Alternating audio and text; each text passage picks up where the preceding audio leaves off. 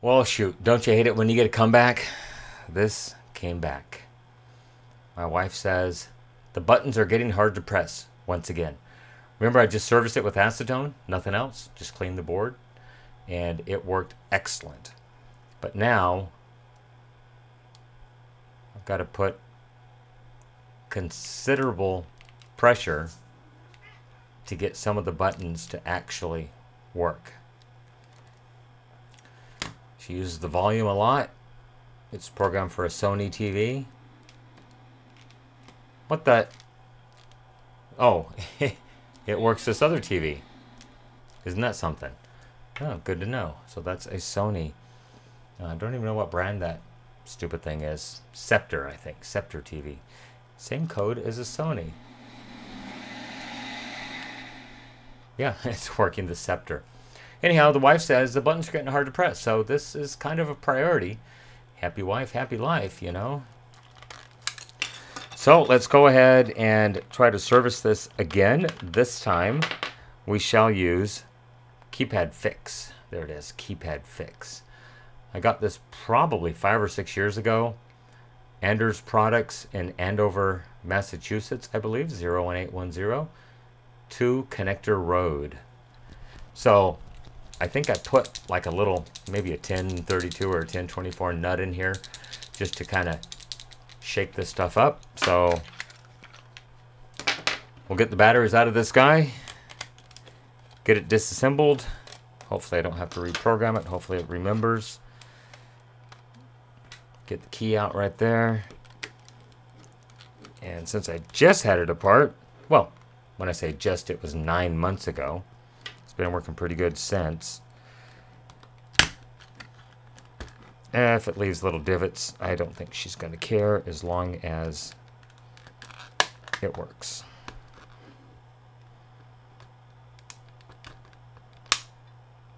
Somebody reprimanded me for using a butter knife to take it apart. Tell you what, that butter knife has been taking apart electronics since about 1977. Maybe that, not that exact butter knife, but other ones have. Come on. Oh, why do you gotta be like that? I see it. Ah, it popped, finally. Once you pop, you can't stop. I should pump up the exposure.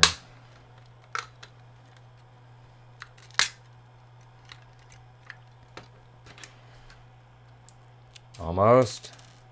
Oh, there's a little switch doohickey. And we're in.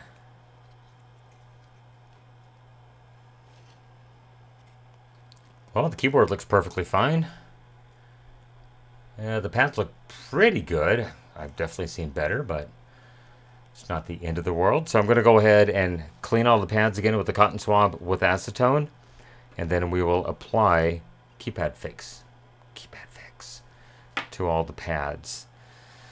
And we'll let it dry probably 6 hours or so, and then we'll put it back together and give it another try. Put a little acetone in a Pyrex dish. That should be more than adequate. It's just regular acetone, nothing special, fast drying solvent. Scan for info. There you go. If you want to scan that, there you go. Cotton swabs. These are actual Q-tip branded swabs. So let's move that half out of the way. And I just want to go ahead and wipe off all the pads once again, just in case there's any possible residue on those guys. Should just get a paper towel and just wipe off the whole board.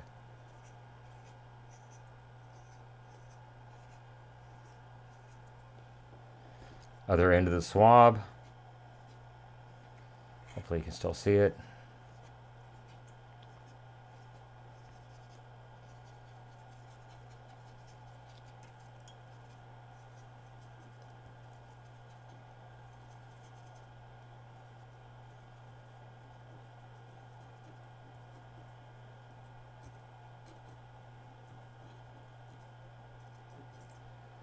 Okay, I think we're all cleaned up really good.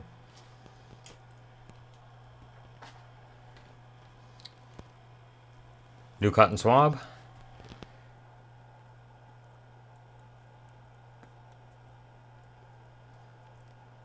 One commenter noted that in the past he's taken pieces of aluminum foil and cut them into these little circular dimensions and glued them onto the pads, and has said he had extremely good results doing that. And I believe it.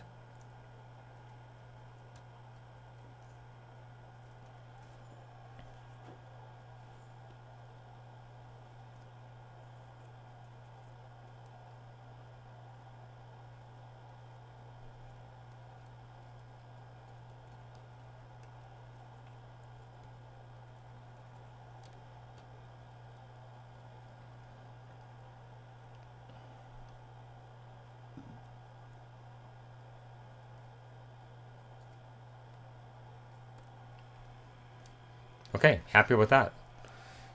All the pads have been cleaned. The circuit board's been cleaned. Let's get ready to add some Keypad Fix. Let's shake it up really, really good. And I'll be back in one moment. All right, let me see if I can get a better zoomed in view here. If it'll stay focused for a moment. Let's go back to Auto Magical Focus. I have it in manual focus now. Wonder how far I can push it before it defocus. Oh, that's it right there. Oh, we're gonna call it good right there. So let's put it back in manual. And so I'm gonna go ahead and pop the top off the Keypad Fix.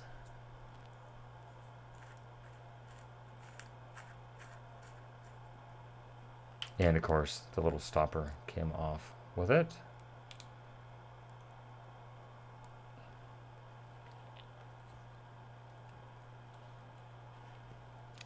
Alright, so I have a small screwdriver. I'm just going to go ahead and dip the tip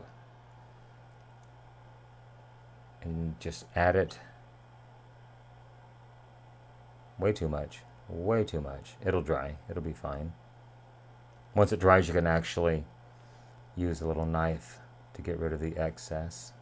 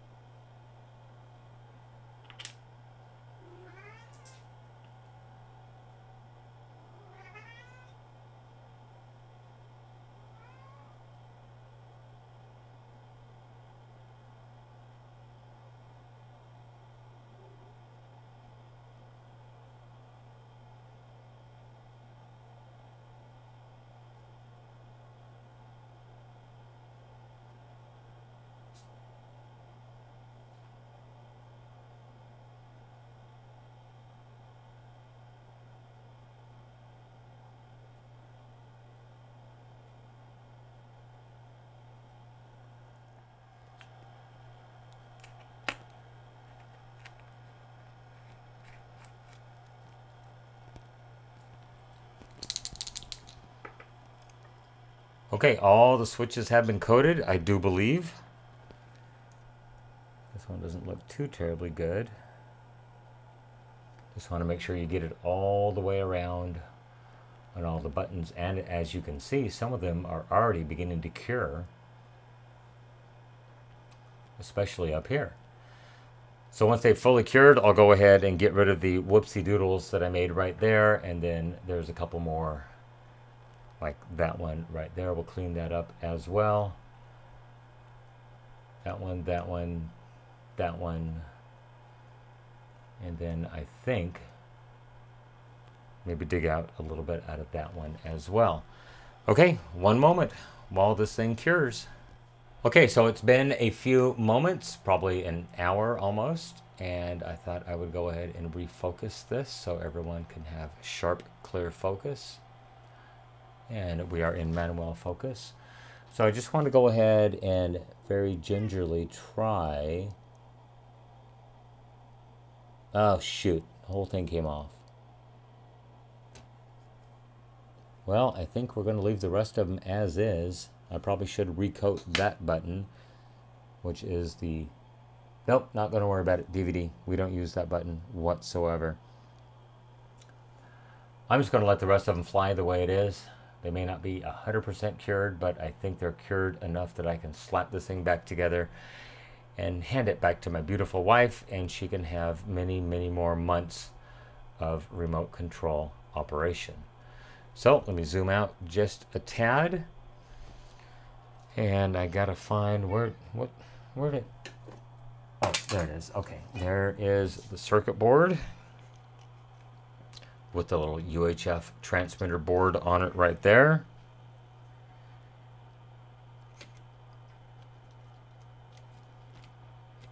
Okay, it is in place, I do believe.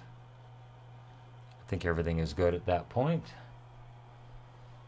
And we'll try to just snap this very easily back together, maybe. Gotta make sure the springs line up on the other end there.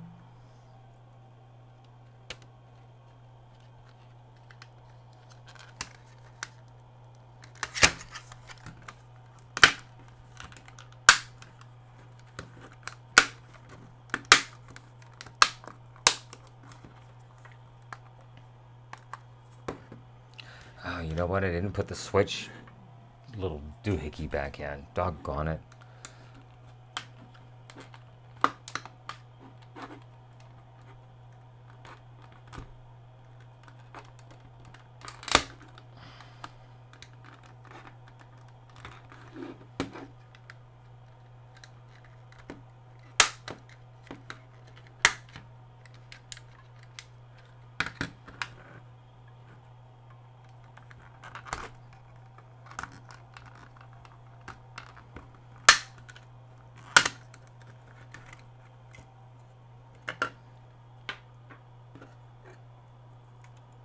Okay, so how does this...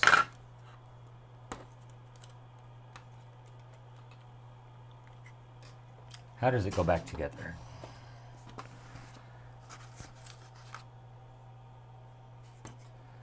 I believe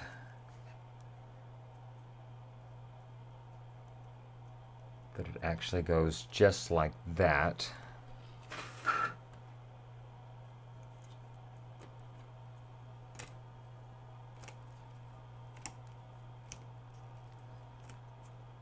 Okay. Yep, happy with that.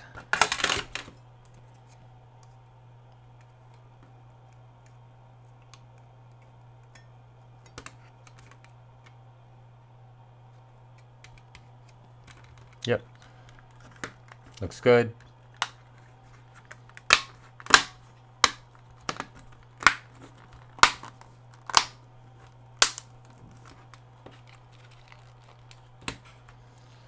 And I believe this was the #1 remote right there. And so that's what actually moves this little slider back and forth, whether it's #1 or #2, because the offset is, well, offset. #1, find a Phillips screwdriver.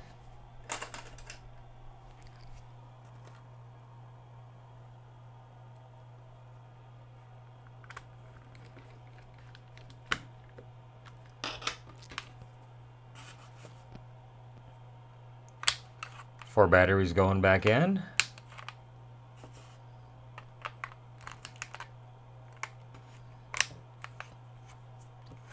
Try to get some of the cat hair off here. And a battery cover going back on. Okay. Set. Let's try TV. Oh, very light press. So let's try the volume button. Oh, just the slightest. Oh, why is that one? Minus is working, but why is plus? Oh, wow. Did I forget to coat the plus? No, it's going to come apart again.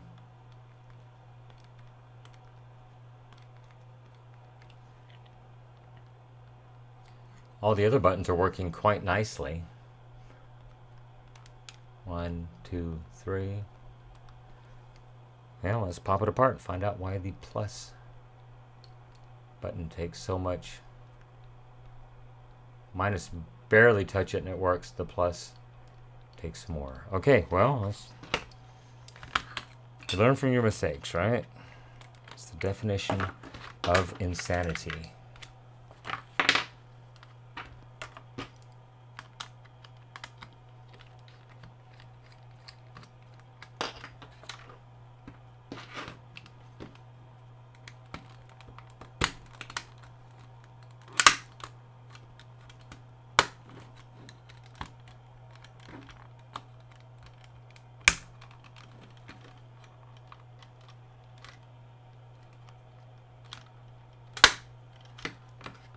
Oh well, it'll be fine.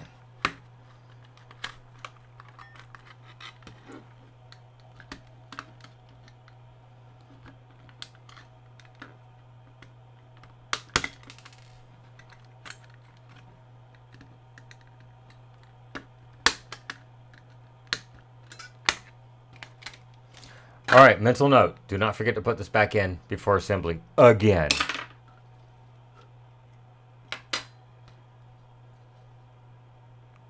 No, the plus volume is, it's coated. Perhaps it's not completely dry. Circuit board looks just great. Well, I'm just going to put it together, let it fly, give it back to the wife, and she'll see what she has to say about it.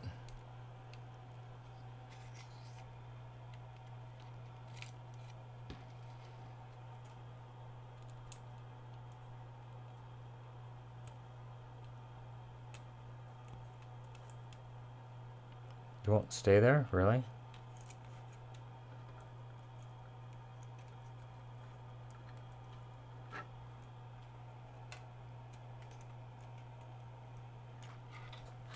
All right, there's a possibility it's not 100% dry yet, so like I said, I'm going to put it back together and we'll give it a try in a few more hours.